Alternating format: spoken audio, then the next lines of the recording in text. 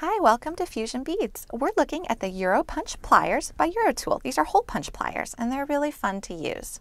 So I have 4 different pairs of pliers in front of me. The first one makes a round 1.25 millimeter hole punch. The second makes a round 1.5 millimeter. The third one also makes a round 1.5 millimeter, but you'll notice a lot longer neck here. I'll talk about that in more detail in a minute. And then the fourth one makes a round 1.8 millimeter hole punch. And they're meant to be used with 18 gauge and thinner sheet metal and blanks. And I have some sterling silver here, I have brass, a whole variety. Now let's take a little closer look at one of these pliers. So if you notice, it's got a really nice, comfortable handle, easy to squeeze, no difficulty at all there. And then if we look up top, you'll see where the actual hole punching takes place. It has this little pin right here, and there is a hole on the other nose of the plier that pin is going to go through. Now, these are very strong. They're not going to wear down very quickly, but if you do a lot of punching, they will eventually wear down. And what's really nice is you get a little replacement pin with your pair of pliers, but they do last a really long time. And if you ever do need more replacement pins, they're available at fusionbeads.com. So I'm going to show you how this actually works. Again, this is the 1.25 millimeter size.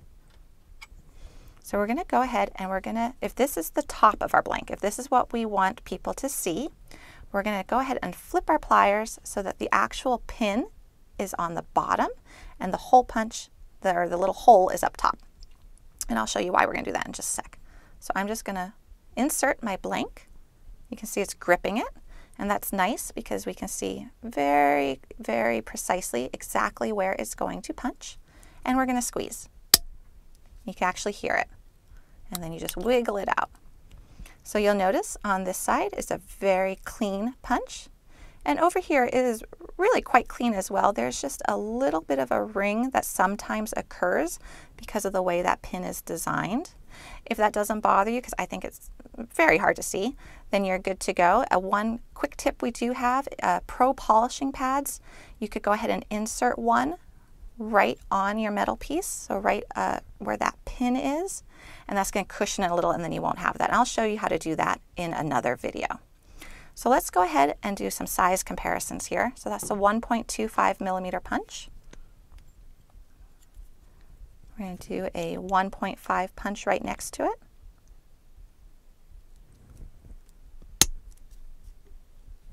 Just wiggle it out.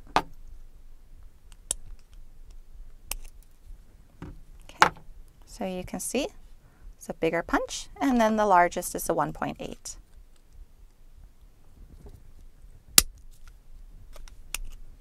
Okay, so we have small, medium, and large. Now, remember we talked about these both make a 1.5 millimeter hole punch. The difference is the length of the neck. So on this one here is a 1/2 inch reach.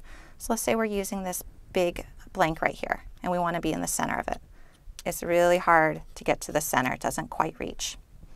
But with the long neck, you can get wherever you want to go on this piece, and you can definitely find your center. This one does have this extra little screw here. Don't worry about it. You're not going to adjust it. It's just part of the construction of the plier. So why would you use this plier? Well, you can use this plier to create holes in blanks that don't have any. So this one didn't have a hole to begin with, so you can go ahead and choose where you want your hole. You can do a decorative design. You can turn a pendant into a link. So really a lot of different options for using these pliers. And they are quite easy to use. You can find them at fusionbeads.com.